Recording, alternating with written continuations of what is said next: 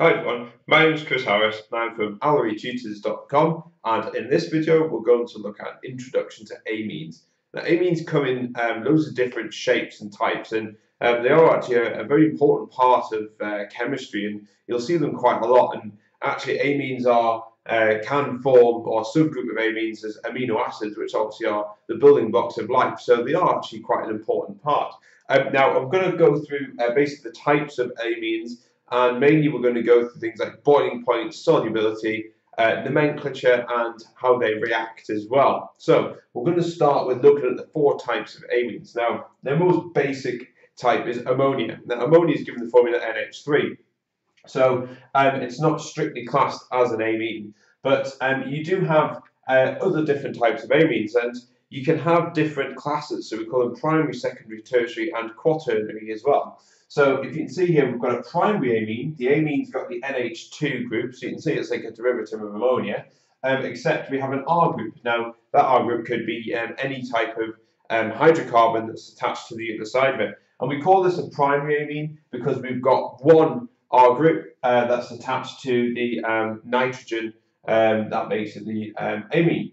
So, and then again, we've got secondary. You can see we've got two R groups bonded to the nitrogen, so that's a secondary amine.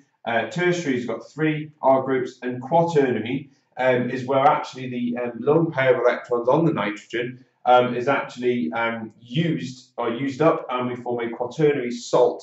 Now, these salts can be used very useful in things like fabric conditioners, and shampoo as well. So, when this salt is dissolved in water, it forms what we call a cationic surfactant, and this molecule will then plays an active role in fabric softeners and hair products. Okay, so we're then going to look at how we name these things. And obviously, it's very important that you should be able to name these.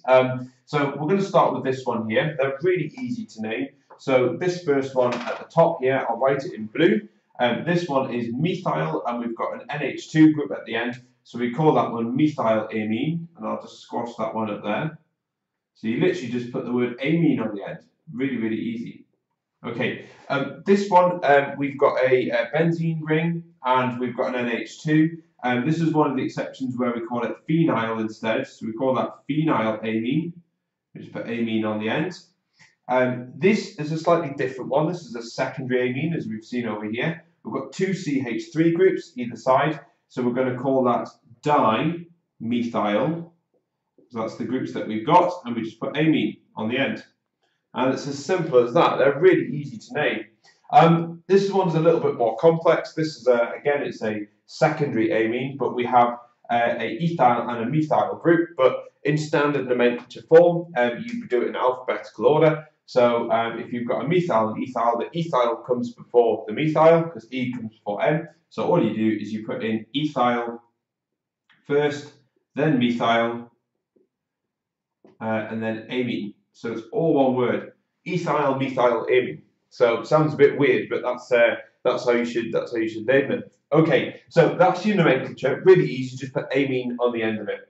Okay, in terms of solubility, amines are generally soluble, and the reason why is because they can hydrogen bond with water. So you can see there's our lone pair of electrons, and the nitrogen the electrons from the nitrogen can hydrogen bond with the hydrogen on water, and vice versa. So the oxygen as well, the lone pairs on the oxygen can actually interact with the hydrogen on the ammonia. So on the amine, sorry. Now, amines, when they dissolve in water, they actually behave as a base. And I'll just write a quick reaction here just to show you. I'll do it in blue. So if we do CH3NH2, and we react that with water, which is H2O. Now, according to Bronsted-Lowry theory, bases are proton acceptors. So this ammonia, or this amine, sorry, can accept a proton from the water. So, and then you form this product, and I'll write the products down here.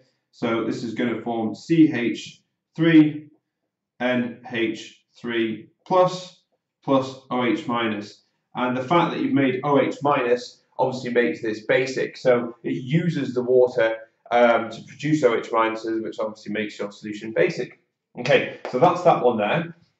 We're then going to look at boiling points, and for the similar reasons as solubility, Boiling point is very much dependent on the intermolecular forces that are between the molecules. Now, ammonia obviously can hydrogen bond because it's got a nitrogen, and you've got a hydrogen on the other ammonia. So again, we'll draw just an interaction. So we go from the lone pair of the nitrogen to the hydrogen on the other amine. So these are actually relatively high melting points, but if you had to make a comparison between amines and alcohols, for example, so if we had an alcohol with a similar MR as this amine, the alcohol will actually have a slightly higher boiling point because the oxygen is a lot more electronegative than the nitrogen in amines. So because the oxygen is more electronegative, you generally get a stronger hydrogen bond between alcohol molecules and than you do with amine molecules. So just make sure you're aware of that comparison.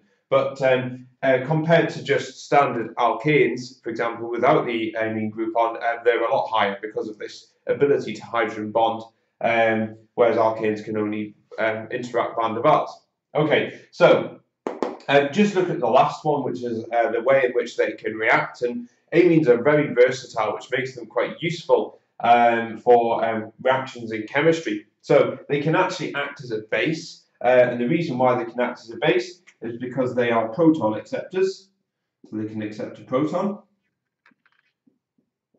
Acceptors. Okay, so again, you'll see there'll be other videos on amines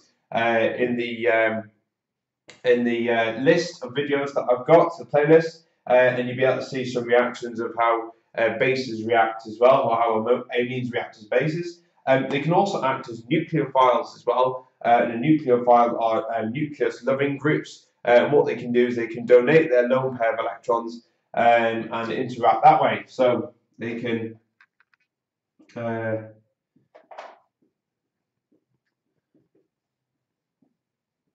I'll put on there, so they donate electrons to form bonds.